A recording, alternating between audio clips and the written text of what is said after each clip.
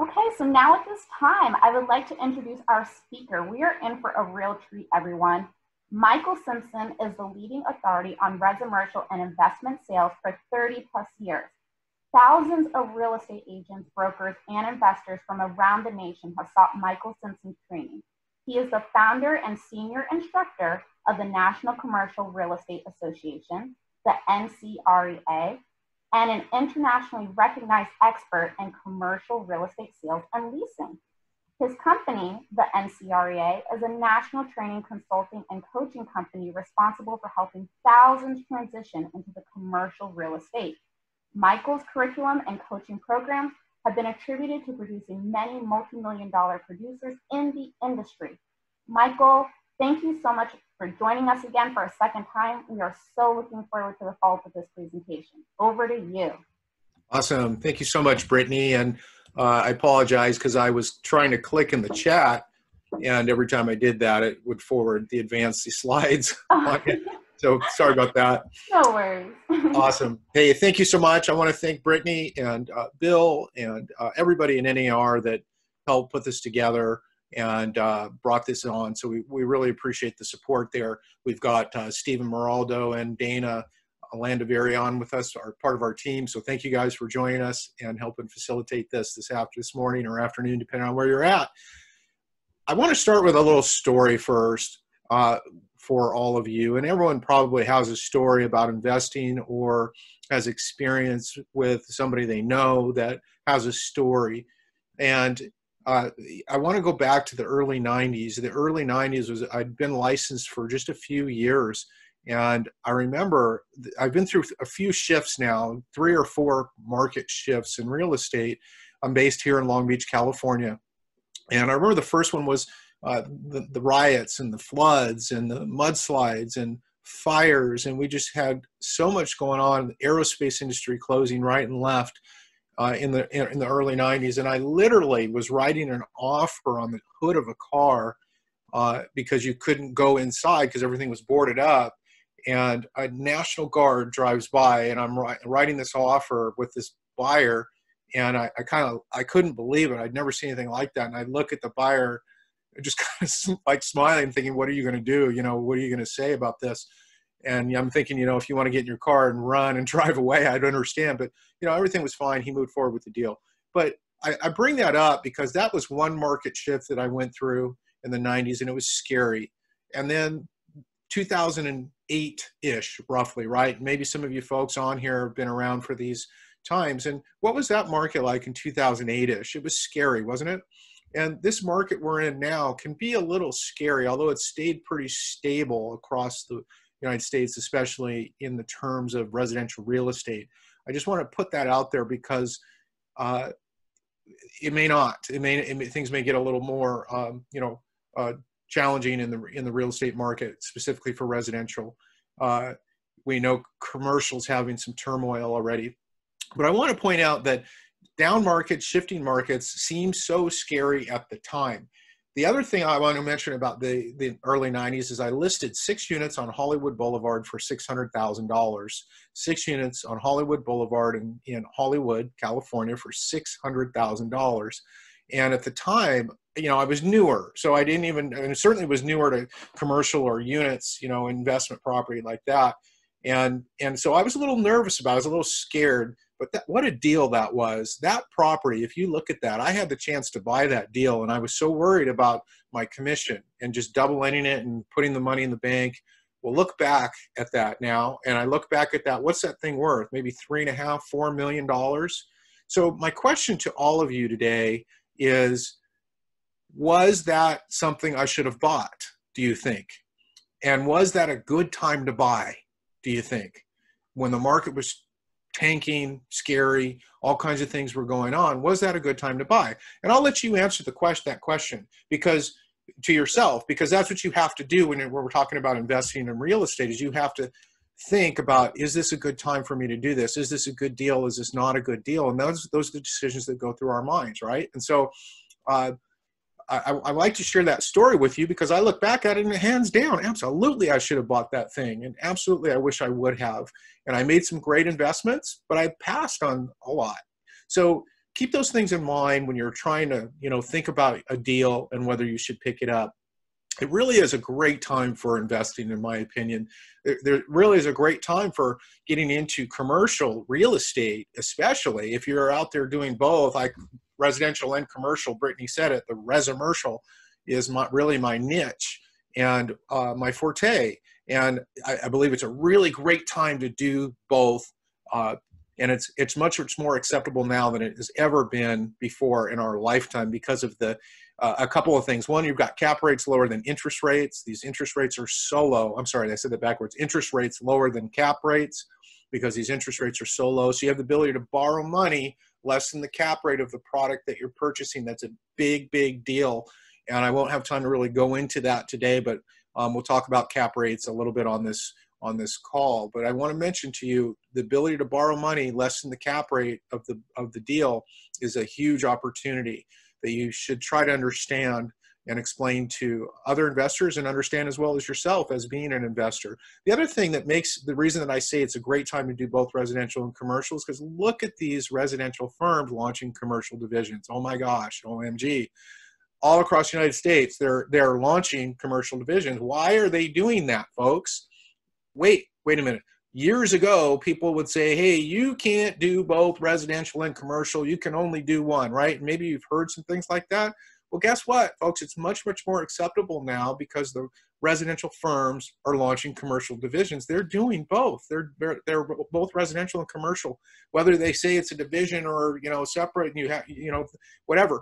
The point is, it's a great time to consider getting involved in investment property and specifically commercial and investments. The future's here, but it's unevenly distributed and it always will be. That's why I kind of chuckle when I see this and hear this. This kind of came around with the COVID, hey, we're all in this together. And I'm thinking, I remember the first time I saw this, I had an NBA basketball player that I watched on a commercial, and he's standing in his gym, his private gym overlooking the ocean with all glass around the gym and his pool and his beautiful landscape in the back with the waterfall and his view. And I was thinking, no, dude, we're not in this together at all. You're in a whole different world than I am right now. I'm stuck in my house and it doesn't look like that. We're not all in this together and we never will be. There's a huge market shift going on, a huge transfer of wealth. Look at these billionaires that are just gobbling up more and more income.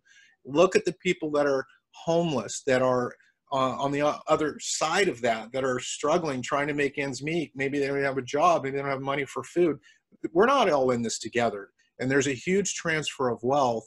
And that's something that always happens, especially in a shifting market, and something you should really consider and think about. Which side of that do you want to be on? Do you want to be on the side that is capturing your unfair share of your wealth? Or do you want to be on the side that's, money's draining your bank account? I think I know the answer to that question. All right, so what we're going to do today, you've always got a glossary of terms that we like to refer to for doing calculations and formulas and spreadsheets and things like that. We're going to get into some of this today with you guys. And you're going to want to have a calculator and perhaps maybe a blank sheet of paper and things that you can take notes with. I believe we put the handout in the chat bar. Is that correct? So if they need a copy of this, they have it. Is that correct, folks? Stephen or Dana? So everything will be made available for members on Friday, October 2nd. So we'll include it in there. Yes. Okay. All right. Great. Thank you. So we'll get you copies of this so you can have a copy of the slide deck, as we say. So that part there where it has the glossary terms is really handy. It's got the formulas, the calculations that you need to remember and know or refer to for doing calculations.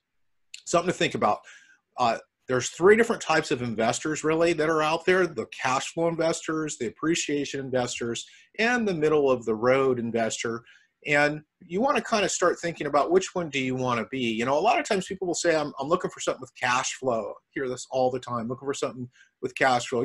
Michael, a good deal that makes sense, it pencils out. Well, I have no idea what that means because it means something different to everybody.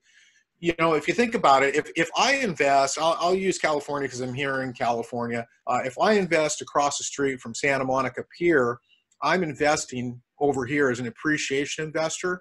I'm buying things that are, very expensive neighborhoods. Why am I doing that? Why am I buying across the street from the ocean? Well, I'm buying those properties there probably for appreciation. Typically, those properties go up in value faster in those areas. Tax shelter, trophy properties, ego properties. My friends from college come to town and they say, oh, hey, let me take you down to the pier and we'll grab some lunch and I'll show you the properties that I own down there. See, so just ego property, trophy property, hopefully goes up in value a little more.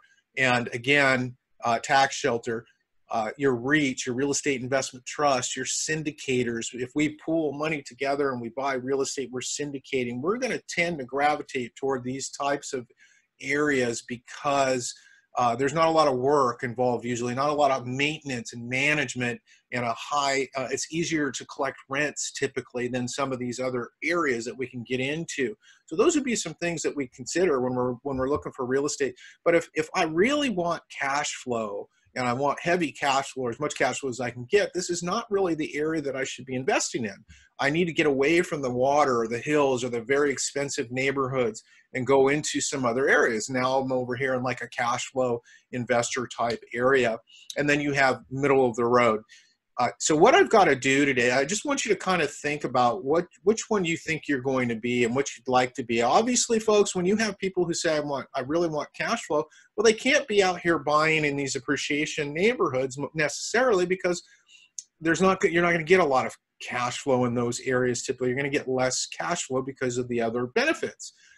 So it helps you to understand and be a reasonable investor if you keep these things in mind. Now, what I've got to do today is teach everybody everything there is to learn about investing in real estate in 45 minutes to an hour. What do you guys think? Think I can do that? Probably not, right? The answer is no. The answer is heck no. I'm not even going to try or say that I can. It's not going to happen. What I'm going to suggest you do is, if you like this stuff that we're talking about today, and jump in some of our other classes, come back. Hopefully we'll do another 1 or 2 or 3 of these with NAR. Just keep coming back and keep learning, but don't have this expectation that I'm ready and I've learned everything I need to learn in an hour. That's very, very risky in my opinion. So I've got a lot of things on here that I'm just going to kind of touch on and skim through like what I just did, that last slide, but I'm just not going to have a lot of time to really go in depth in some of these conversations that we're having right now for the sake of time. I always have noticed that a lot of investors, I've worked with a ton of investors, and I got to tell you, I don't know anybody, I have not met any investor yet that has a written real estate investment plan. Not one. Not one has a written real estate investment plan outlining, mapping out, strategizing their goals and their plans. Although I do have a good friend who lives right around the corner who owns a huge company in investing. I won't say names and things, but he does. But he's top 1%. He's the #1 flipper in the United States. Wedgwood, I guess it's okay to mention that company. So most of these folks don't have a written real estate investment plan, and chances are a lot of you don't have a written real estate investment plan and just want to start thinking about setting goals and having objectives. And don't just purchase thinking the value is going to go up, because you know that's not necessarily always going to happen. So there's goals and objectives that you want to look at. And one of them would be, is it my objective to maximize my return? Is it my objective to live on the cash flow from the property, or a combination of the two? Is it my objective to use some of the cash flow for other purposes while at the same time maximizing my return? Depending on the answer would depend on advice that we give or types of properties that we purchase or suggest. And so these are things that you want to consider, so it helps you put together a written real estate investment plan. Another thing that you want to consider are the 4 ways to determine value. The comparable approach is for residential real estate. 1 to 4 units is residential, excuse me, and 5 and up is commercial. So when we're looking at a house, a rental, 2 units, 3 units, 4 units, triplex, quad, 4 units, we are using the comparable approach. But we're also going to look at those properties, especially if it's a rental, and think about the income, think about the return on investment, right? Shouldn't we be doing those things? Yeah, think about the cap rates, the GRMs, gross rent multipliers. All of that's really going to apply, even though it's not as important but we're certainly going to consider it. So I'm going to spend some time today talking a little bit about those things with you guys to help you understand how those things work. The capital asset approach is for a risk of loss. So if I have, now when you took your real estate exam, you learned these things, the 4 ways to determine value. So hopefully some of this is striking a chord with you. The capital asset approach is for risk of loss. If I have a $2 million property here that I own, I've got money tied up in this property, either in equity or financing, that I can't use it to purchase another deal of any kind or an opportunity should it come across. So there's a way that we consider the risk of loss sometimes, very rarely. The cost approach is for vacant land, okay? So developers will use this approach, and highest and best use, you're familiar with that probably, that term. The most common method for determining value in commercial real estate is going to be the income approach. And we're also going to really look at it when it's 2 units, 3 units, 4 units, even though that's residential, even a house that's a rental property for us or a flip. We should be looking at income and the return on investments that we're getting from those. Most investors do. So we're going to hone in on the income approach a lot today, but depending on the property type, it could be some of those other methods. So most commonly is the comparable approach or the income approach. We went through this last class. Now I saw something on there about, hey, if I miss the last class, am I going to be okay? Yeah, you can just go back because it's not like Steven said, they build on top of each other, but you won't be lost here because you missed the other class. We did talk about this slide though last on our first part 1 class, and in that class we went through some of these numbers really quickly, but we went through them with you and we explained what they mean and how you do these spreadsheets, how you put them together. And I'm a huge fan, by the way, of spreadsheets, software, all kinds of systems we use, of course, to do these numbers, but you got to understand the basics. It's real important that you understand how this comes together, and then once you get the how and you know how to move these numbers around and what it means when you do that, sure, go ahead and use spreadsheets and software and things like that, and you should. So you're not sitting here doing this by hand, but you've got to understand the basics, or you're gonna, it's too risky, right? When we're talking about investing in real estate, it can be very risky. But if your knowledge level is high and you're doing this the right way, you're minimizing risk, and that's what it's all about. Take it. I've lost millions of dollars, and I've made millions of dollars. And so you want to learn from those mistakes, right? And learn from those losses. So, and try to avoid them as much as possible. All right. So here we talked about the vacancy factors, the expense factors, return on investment. We talked about why we have minimum vacancy factors and expense factors in the part 1. So I won't go into all that again. The lender requires certain minimums.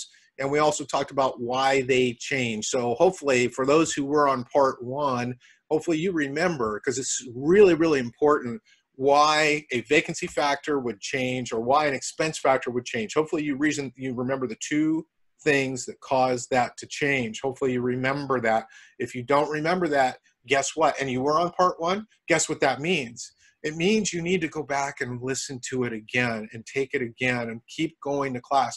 I'm a student, and what I've always been is a student. And what I always suggest is training.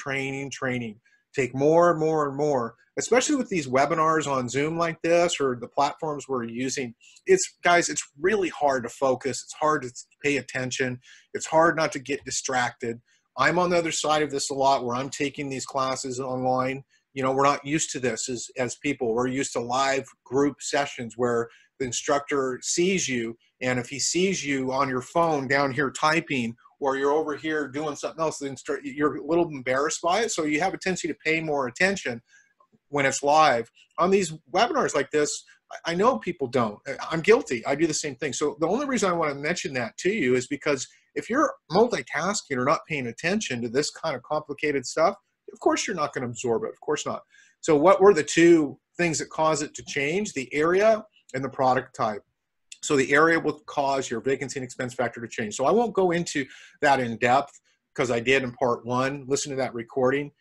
But just understand that's a really, really, really important part, because if you mess that up and you get the vacancy and or expense factor wrong and your NOI is incorrect, then everything else is incorrect. The value, the cap rate, everything else is going to be off. The return on investment is off. So it's really important that you understand that. All right, let's say we're looking at a property and we want to figure out what the value is. Maybe we have a general idea of what it should be, but we want to figure out the value. Now, I'm using the income approach right now when I'm having this conversation, and I'm using this for really 5 and up, because when you're if it's a commercial loan, the lender's going to use this approach. It's called the income approach. Again, if you're using a 1 to 4 units, you're most likely going to use a comparable approach. But you're also going to want to look at this stuff to see how it compares with market. So that's how you determine if it's a good deal. So we look at a property and we say, okay, gosh, what's the income from that? And we're going to take the income, we call it our scheduled gross income. And I believe we have, by the way, we have, I can't see the chat or anything, but we're going to stop at the end here and answer questions at the very end. So we'll stick around as long as we're allowed to and answer as many as we can for you guys. You look at the income of an asset and you annualize everything. We always do these types of spreadsheets and things like this on an annual basis. So you want to take the monthly income, which is the monthly rent or lease, and multiply it times 12, and boom, get to your annual income. Now, once you've done, that's like the first thing. It's really important, and that is the very first thing that I think we should look at. And then once we're there, now we've got the income, we can kind of start from there. And what we're doing is we're using the vacancy factors that we went through in part 1 and the expense factors to get to our net operating income. And that's the key. That's the part that we're really looking for. Now we need to pull comps. And what happens is, so we look at a property, we figure out what the income is, and we say, okay, great, I got the income of this property. And then we're going to say, now let's pull comps to determine the value, just like residential real estate.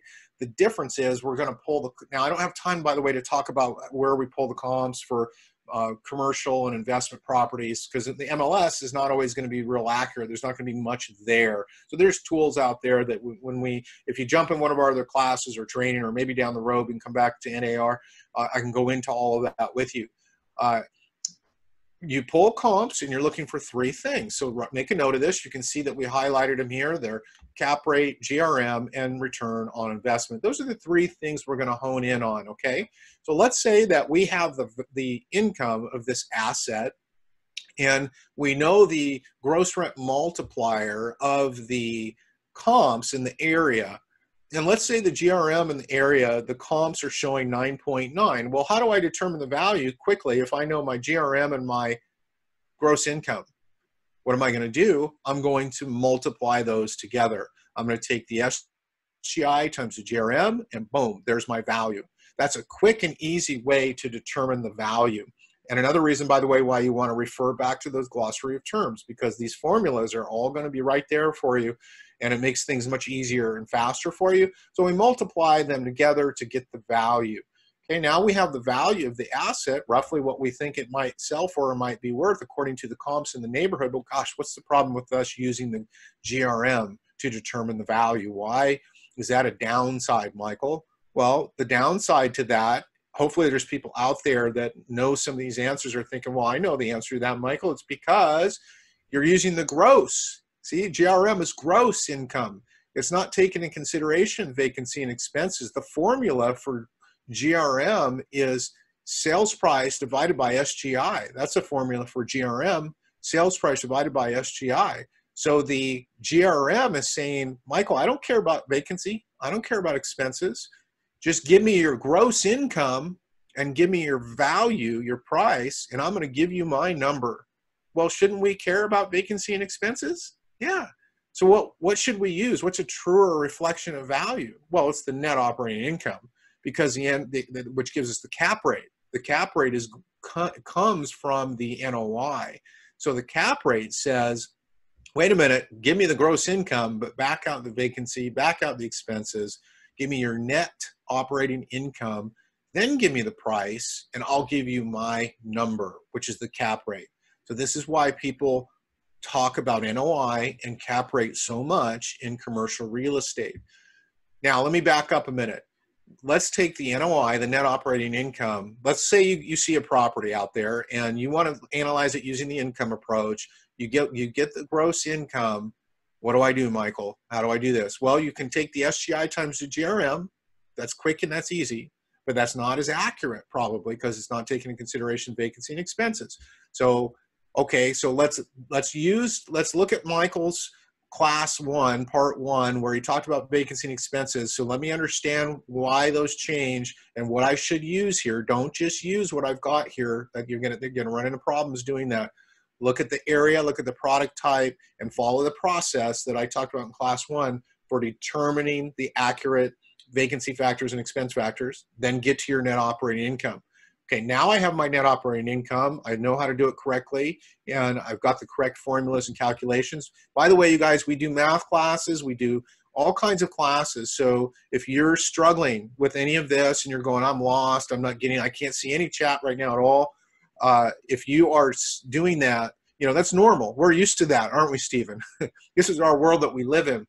I know it can be challenging. It was challenging for me in the very beginning. So if you're not familiar with this, or don't have experience, don't let us lose you. Don't say, oh my gosh, I can't. Don't do that, because we're here to help you. All right. We know how to walk you through this stuff the right way and help you learn this correctly and accurately, no matter what level you're at. We've been doing this for years. I'm going fast. I'm going super fast right now for a reason. I only have 45 minutes. So I'd rather throw a ton of information at you. So you have to keep coming back and watch it again and listen to it again. I'd rather do that than have 2 people on here or anybody on here say, oh my gosh, I knew most of that. That was kind of boring and slow. I don't want to have that happen. I'd rather have people say, oh my gosh, that was a lot of information, because then we can just say, well, just come back and watch it again. It's free, it's recorded. So bear with us if we're going fast. Jump into some of our other classes. We're going to do another webinar right at the end of this, and Stephen will put the link in and we'll talk about that. And you can jump off of this one and jump on the other one, and you can learn about some of our other classes and things that we're doing if you'd like. So you take the net operating income now. We've calculated the correct way. And now I know the NOI. I pulled comps in the area to get the cap rates in the area. So how do I determine the value, Michael, when I know the NOI and the cap rate? What do I do? Well, you look at your glossary of terms and you see the other way to determine the value is NOI divided by cap. So everybody, if you have a calculator, try it. Take your NOI 96,928, plug it in your calculator, and divide it by 6.37 and look and see what you get. You can put it in the chat if you'd like. I can't see it, but Stephen can, I think. So you can, yeah, Stephen can. So you can do that and just put it on a piece of paper just to see how it goes, okay? Because that's the formula. NOI divided by cap is the price. You get the price. So I'm curious. I'm dying to see what they're putting in. I can't see it, Stephen, but it's okay. Go ahead. Yeah, we got one answer. Sandra got it. 1.5. Nice. 1.5 million. She's good. Good job. So when we have more time, when I'm not so rushed, I miss the live stuff. I really do. But the live stuff, because Stephen and I will do these live and we'll come around behind you. But the live classes, let's face it, it's very difficult. I saw where everyone's from and all these different people on here, and NAR and Brittany does such a great job of getting so many people together from different areas. Well, it'll be very hard for us to do that live. So we can do it virtually like this. In our other classes that we do, it's a little slower. We're letting you practice. You're putting your answers in the chat bar. Stephen and I are looking at them, seeing how many, what you're saying. We're helping you, okay? We're walking you through it. I just don't have time to do that at that level right now. Okay, so that's how you determine the value. Now, if you're getting something other than $1.5 million, you want to remember in part 1, I talked about converting this, a cap rate and a return on investment, to a percentage. We talked about that in part 1, because your cap and your return on investment are percentages. So when you're doing the math, it's a percent. So what that means is you've got to take this NOI and convert it. So how do you convert it? You divide it by 0.0637. Those are the numbers you put in your calculator. 96,928 divided by 0.0637, okay? And that will give you the correct number if you did it incorrectly before, and congratulations if you did it correctly. And that's how you determine the value. Now, that is super, super important. And we are here to help you, maybe, you know, at the end, certainly, and in our other classes and things. If you don't get that, you gotta get it. Okay, just understand that. Don't freak out, but understand you got to get that right. You got to know how to determine the value. It's everything. So if you don't get that, be sure and ask us at the end of the class, or come to some of our other stuff. Let's get that down. All right, so there's two ways to determine value. One would be the GRM times the sales price, just to recap that. And that's short and easy, quick, easy. Remember, your investors, your novice investors are going to use GRM. Why? Because we don't really need to know much, right? Just give me the sales price and give me the gross income, and I can figure it out. I can figure out a GRM. Your cap's much more complicated, isn't it? Because the cap rate comes from the NOI, and then it's more math, and it's also vacancy factors and expense factors and when they change. So it's a little more complicated, but it's actually way more accurate because it takes into consideration vacancy and expenses. So your full-time, your experienced, advanced commercial agents or investors, they're only going to use cap rate. So be careful about speaking to another investor or an agent. If you are an investor or investing, if you're talking to commercial agents and you're using the GRM, guess what you're doing? They know you're green or new, and in a lot of cases, they're not going to want to, you know, work with you because of that. So use that cap rate. I always talk just cap pretty much, unless they want to talk something else like a GRM, then I'll use that. Okay, the cap rate, Michael, how do I know if that's a good one? How do I know? That's a question comes up all the time. Or GRM, and then I'll finish this part with the return. How do I know if that's a good one? Well, the answer is, what do the comps say? If we are in an area, and a lot of times I'm in another state or another area and I don't know. I have no idea what the market is. So I pull the comps and I see what they are. If the comps in the area are giving me cap rates of 8, 8, 8, 8, and 8, well, is this a good deal? No, because it's not 8, right? On the other hand, if the comps in the area are giving us 4, 4, 4, and 4, and then I see this, is that a good deal? Well, yeah, absolutely, it's a good deal. So that's what is going to determine whether I have a good GRM, a good cap rate, or a good return on investment, for that matter, is what the market is showing me, just like residential real estate. All right, so hopefully that's sinking in for you. Now, I know, again, I'm not sure what the comments are and things like that, so it doesn't matter because I don't really have time to really slow down and explain anyway. But I've been doing this for a long time, and so has Steven, my partner. And we know that this is complicated, and we know that people get confused with this, and we know that people have questions with this. So if you're watching this going, wow, I'm not sure I'm following this, that's normal. We understand. And it just takes you coming back, doing exercises, and practicing this. The beautiful thing about using the income approach is it's redundant. Once you do it one time, it's just got to come back and do it again and again and again, because it doesn't really change. You know, it's the same thing. So the first time, it's kind of like, wow, what is all this?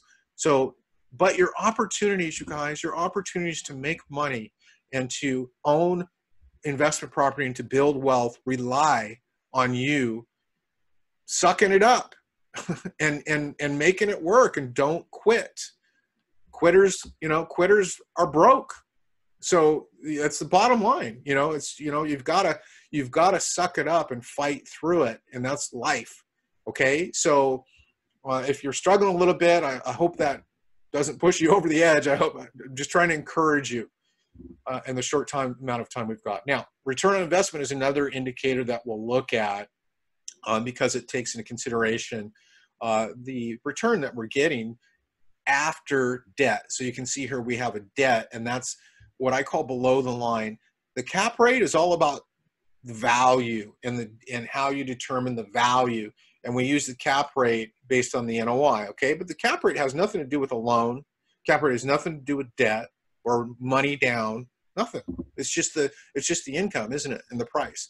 The return has to do with debt, loan, money put in. What's my return then on the money I put in? So when we have more time, we can go more in depth than that, but certainly the return on investment is something that a lot of people obviously are going to look at, and you should as well when you're looking at investment properties. So understand glossary of terms, understand how to calculate that, and now you understand whether this is a good one or not and how you can compare. Second column is just current rents. So what you're looking at here, market rents, I mean, the second column. The first column is current rents. So what's my existing income? Whenever I'm looking at something, I'm wondering, is this actually happening right now? Are you showing me actual numbers, Mr. Seller or Mrs. Seller, or Mr. or Mrs. Agent? Or is this actually happening? Or is this some sort of pro forma, projection, market? So we call this market rents or projection or pro forma. And it means that if we raise the rents, as you can see here, this is what these numbers look like. And what you're seeing here is the difference between $1.5 million and $1.7 million, and the value has gone up about $200,000. And that is because the rents are higher. And this is showing you the importance of raising rents and increasing those rents continuously when you can. I know there's a lot going on with COVID and things like that, so you can't really necessarily do that in everywhere, or should you, but it's important to look at that and understand how it has an impact on the value. We have a blank slide there that you can use and refer back to and practice and do exercises with. Now, this is something, more strategies. What we do is I am a investment planning specialist is what I am, a commercial real estate investment planning specialist. And so because I've got this designation as well as Stephen and Dana does, we are commercial real estate investment planning specialists, but we also use these approaches in residential or investment property all the time because they're so similar, especially when you're using the income approach. And we've got these strategies that help people achieve their goals faster. So as an investor, I have goals, right? I have plans and dreams, like most of you, all of you, hopefully out here. Well, you want to get there as fast as you can, right? And how do you do that? Well, you use written real estate investment planning strategies to get there faster. And we don't have time to go in depth right now, but in our 3-day class, we do. And this is where I'll go into this in depth, but you can kind of see where I'm going with it right here. We're forcing the value up through forced appreciation. We're increasing the net operating income and not necessarily the market around it, right? So we're increasing the net operating income through operations. Some investors are better operators than others. And so there's ways to do this: raising rents, increasing occupancy, decreasing expenses, finding other income. What would be other types of things that are other income? Laundry, parking, cell towers, vending machines, late fees, parking fees, rights, mineral rights, oil rights, lake rights, air rights, all kinds of ways to get creative to do this. We just don't have time right now to go into it. But anytime you increase the NOI, you can force the value up without impacting the market, right? Because in some markets, you can't, it is what it is. If it's a 10 cap, and by the way, I want to go back real quick on this. Right here, see where it's 0.06.37. So if you take the NOI and you divide it by 0.0637, that's how you're getting the value. So whatever the cap rate is that you're using from the comps, whether it's a 5 or 4, you would use that. So if it's a 5, 0.05 would be how you would do the math. If it's a 7, 0.07. If it's a 15, call Michael right away, okay? I know there's not a lot of 15s out there. I've seen 1 or 2 occasionally lately. If there is, reach out. You've got my, I think we have our contact information here. We make sure before we get off that we do. If there's any 15 caps, reach out to me because we are going to buy it. All right, but you would use 0.15 would be the math for that and the formula for that. Okay, so let's say if you're in a 10 cap market, and I know there's not a lot of 10 cap markets out there, but let's just say that you are. For the sake of math, we force the NOI up by, right now the NOI is 100,000. So the formula for determining value that we just went through is 100,000 NOI divided by the 10 cap market that we talked about. And again, I know that's not very common, but I'm just doing this for the sake of math. So we take the NOI of 100,000 divided by 0.10, and that's $1 million. Well, if we use some of these other strategies to force the value up, see what we're doing? We're forcing the value up, not by the market, but by the operations. It's called forced appreciation. We do a combination of these things. We force the NOI up, and we divide it by the same cap. It's a $2 million value now, excuse me. So we've made $1 million here in this scenario. And keep in mind, in some of the markets that are out there, most of them, the cap rates are more like 5, right? Or 4 or 6, 7. So if you use a 5 cap, if you're in a 5 cap market, you only need to increase the NOI by 50,000 instead of 100,000 to make $1 million. So forcing the small changes in the net operating income can have huge impacts on the value. So keep that in mind. If it takes an investor, a year to make $1 million, if it takes you a year to make $1 million, is it worth it? Probably. If it takes you 2 years to make $1 million, is it worth it? Probably. If it takes you all your lifetime to make $1 million, is it worth it? Probably. Okay, so this is a great strategy, great approach. Let's take a look at how you do the calculations, the formulas here. Let's say that you're an investor and you inquire about a property, a rental property, a commercial property, and they send you what's called a setup package or a marketing package or an OM. Now, we do classes that are called language. We do classes that are just on math, and we do classes that are just language. And we haven't done that yet, the language. So if you're not familiar with setup package, marketing package, OM, things like that, we have scripts we use for contacting commercial brokers to make sure they cooperate and send you the information and want to work with you as an investor or as an agent. It's real important that you understand that stuff. So just jump into some of those classes, or again, hopefully we'll come back and we'll do some more of those things for an AR. But let's say they send you this. Now we have the rents. This could be a one-page thing. That's all they send you. That's all they have. That's all they know how to do. What do I do with it? Well, you want to figure out what the value should be, right? And so what do? We start with the income, like I showed you before. And again, it's monthly. So we're going to annualize this number. So 9275 times 12. If you're at home, take that times 12 at your office, 9275 times 12, and you're going to get what's called your SGI. And when we do that, it gives us our SGI of 111.3.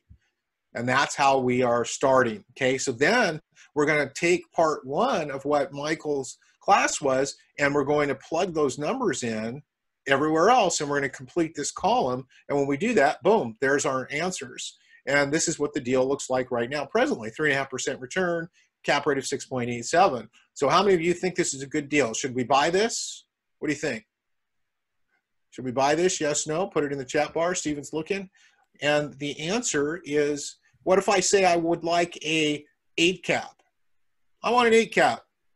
I'm looking for only 8s or higher. Should I buy this property? Well, I don't know. The answer should be, I don't know. I'm not sure. Is there any upside?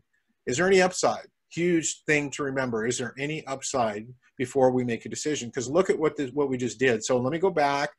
Look up, if you're not following me, look up real quick. I'm going to go back a couple slides, and I'm showing you here. You can see our rents are $950, $950, $950. We have 1 vacancy, and we have 0 for other income, storage and parking. And you can see our leases have all expired, right? So what does that mean? It means we can raise rents.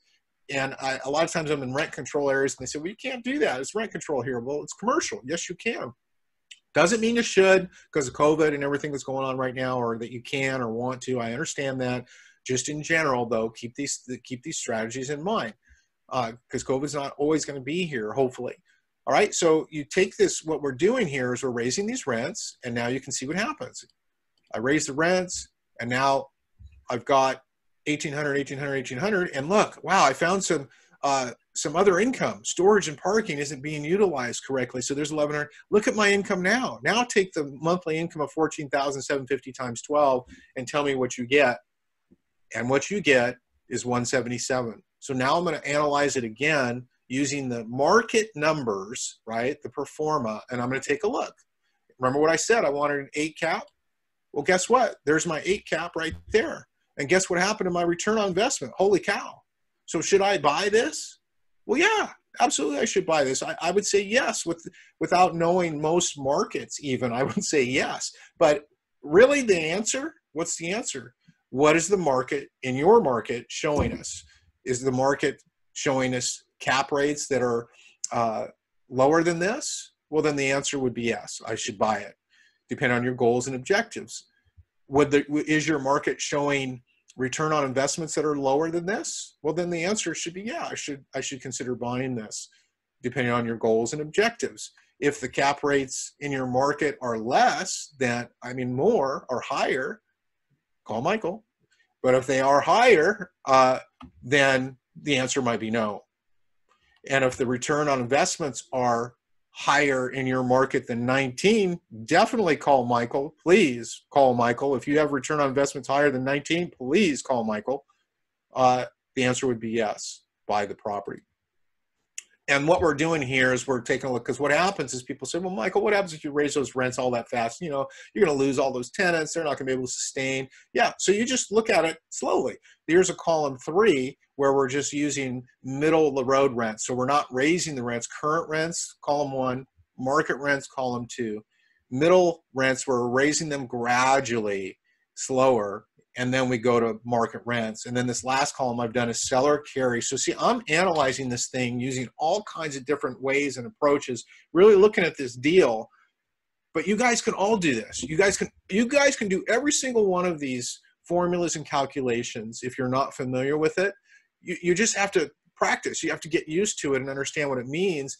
And then guess what? When we're using spreadsheets, you're zipping through them. It's like zip, zip, zip. It's not a big deal anymore because we're so comfortable with these numbers. All right, so that's it for me, folks. I know I went kind of fast, but I wanted to leave time and respect your time, and I wanted to leave time for questions. Awesome job, Michael. That was such a wonderful presentation and very helpful. I do just want to make a point for all of our members who are listening in. It is not too late to submit a question. Simply just send a message in the chat or send an email to financialwellness@ner.realtor.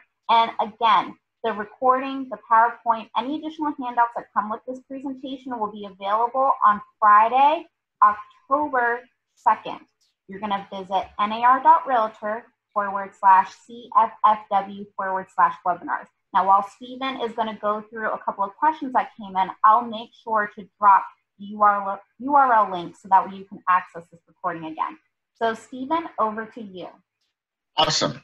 Thank you. Real quick, Stephen, real quick before you jump in, I just want to remind you folks that we're going to put at the end of this question and answer period, we're going to put a link to another meeting in here. So if you have questions, we don't have enough time, or you're interested in any of our other courses, that's what we're going to do on this other meeting. We'll go fast. We won't take too much of your time on that one. So just wanted to remind you of that. Awesome. And we did have a couple questions. Please send in your questions, you guys, if you have any additional questions. I know Michael went through this kind of quickly. Michael, you mentioned 4 ways to increase NOI. Well, how do you raise rents when some states have rent caps? Well, I assume you're talking about rent control. So if you've got some sort of rent control in your marketplace, well, then you really can't, right? You can't, if it's residential apartments, multifamily, you can't, but you should be increasing those rents annually, because you can do that 3, 5, 10%, whatever is the max amount in your area. And then right now, as I mentioned a couple of times, you may not be able to do it at all because of COVID. But again, this is an unusual time, so that's not necessarily going to be applicable forever. If it's commercial real estate, you can get around rent control. And then there was another question to clarify. I've frequently heard that landlords should always go up on rents. So is that to increase the value? Is that their investing goal? Well, I wouldn't say that's their investing goal, but I agree with you. You should definitely increase those rents, especially in markets where the rent is escalating. And what happens is rents have been so off the charts across the United States. For the most part, rents have just continued to climb over, especially because the market's been very strong and demand has been very high.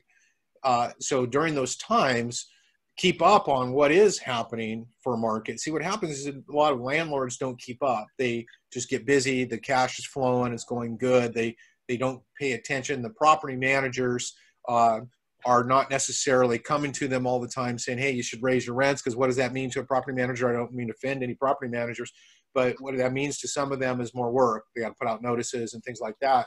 And so they're not necessarily going to come to the owner or landlord and say, hey, here's what's going on. So as an agent, we approach our investors, landlords, owners using these kind of strategies to help them understand what's going on with the market rents. So keep an eye on your market rents.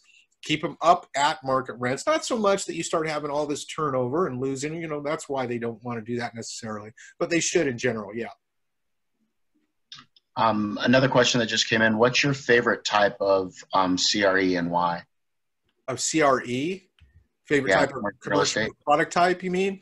So too much to answer. Honestly, I don't mean to dodge that, but that's a big, especially right now, so that you've got the big four, multifamily, office, retail, industrial, and then of course, hospitality. Look at what's going on there. Oh my gosh. So within those 5 sectors, there's opportunities and there's a lot of challenges. I don't have time to really do it. We do a class, and some of these classes are free, some are not. But in one of our classes, I don't remember which one it is. Come on to the other one after this, and we'll get you the class information, so you can figure out which one you want to go to. But I spend, I don't know, Steve, it's 30 minutes on just this.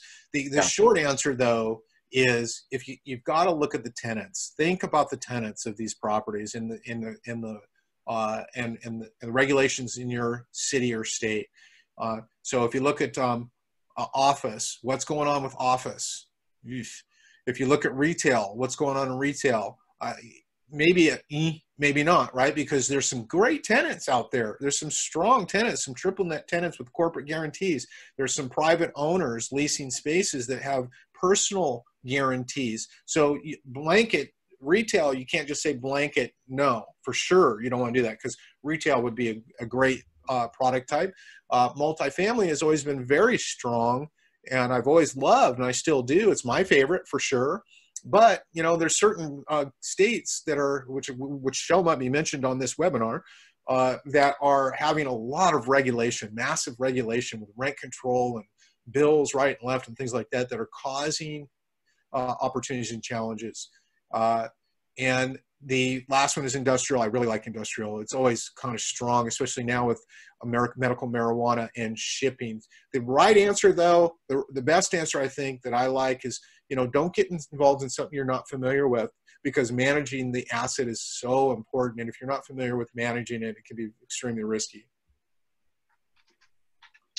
And I'm trying to get clarification on this, but Mark had asked, can you recommend the 3 best books, please? So I wanted to see exactly where he was going down, but do you have any book recommendations, Michael? Well, I do. I really like 2 of ours that we've written. Here's one that you can't quite see because the background. These are on Amazon. We've got 2 of them that we put out. One is kind of like more of a workbook. Sorry, I've got the background here so you can't see it really well. These are on Amazon. The Ultimate Guide to List and Sell Commercial Investment Property. You can look that up and pull us up. I really like those. Other than that, I'm not going to say anything more on it, because I can feel comfortable promoting myself, my stuff, but I don't know if I should say anything about other stuff. Honestly, I don't know if I should even do that out here, because it's not my platform. So I don't think I should do that right now. Plus, I don't really know a lot, but in terms of other great books, but there's definitely some. I'm just not sure if it'd be okay for me to say it. Good to go. And that, I think that's it for questions. If buying a single family, then rent to someone, is the tax for rental income change based on each year tax bracket? I don't really understand that question. Yeah, if somebody could come off mute on that one if you want, and maybe kind of clarify that question, and we can answer that. Yeah, it's coming from someone who doesn't want to be identified. It's an anonymous question, but it says, if buying a single It's okay. family. Go on to something else. Yeah. If you want to be anonymous, we don't want to. Let's forget it. That's all I have for questions, unless Brittany saw a couple that I might have missed. I did post the link for the quick call that we're going to be doing after this. Dana did as well. You can register for that. For security reasons, we're having you register for the class so we can send you the link. We don't want it getting out and getting getting hacked. So please register on that link there that is in the chat. Dana, if you could post it one more time, just in case we had some late arrivals. We'll be doing a quick question and answer. But we are here now, and we have a couple more minutes. So if you have any questions, please let us know. Other than that, Brittany, I will hand it off back to you. All right, perfect. Well, Michael, thank you so much. We really do appreciate you sharing your wisdom and, all the information that you mentioned today. We will make it available for members. I just want to say thank you to you for partnering with us and diving into about investing. So thank you. Well, thank you. No, I appreciate it, Brittany, and appreciate all your time. And sorry, I feel like it's rushed a little bit, but again, I wanted to get as much as I could in there in the short period of time. No, you did a great job. And so again, members, for listening in, you can view the session that Michael has presented part 1 and now part 2 on Friday, October 2nd. You're going to visit nar.realtor/CFFW/webinars. And so as I'm getting ready to close out, I do just want to make a point that, again, you guys also have access to additional resources provided to you through NAR's Right Tools Right Now resource. This is a relaunch program which includes reduced or no cost tools to support you through challenging times. You can visit nar.realtor/RTRN. You can access webinars, educational resources, and timely market reports for your business. And again, thank you so much for your time. This concludes our webinar, and special thanks to our members for joining the call.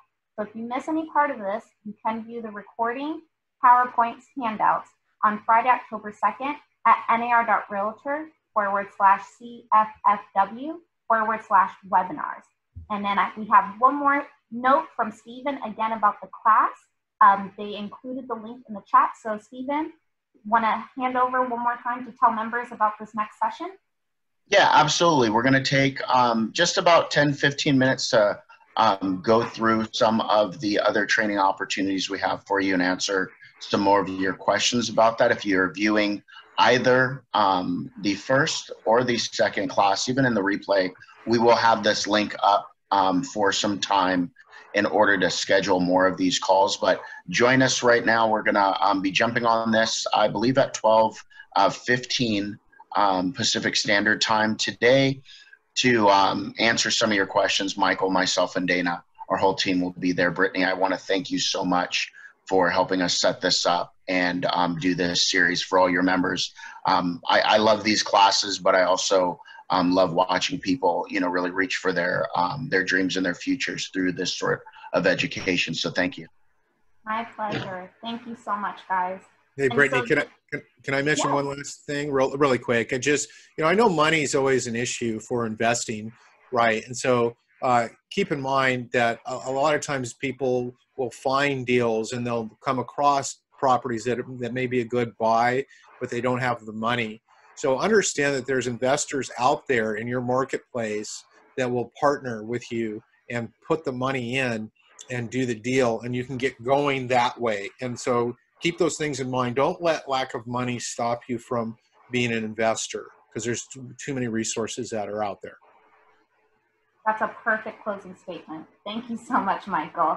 All right, guys, we're going to send out a survey when that comes in. Please leave us your response on today's presentation. Thank you so much, and we look forward to having you join us hopefully next week on Wednesday, October 7th. Take care, and thank you so much, guys. Bye.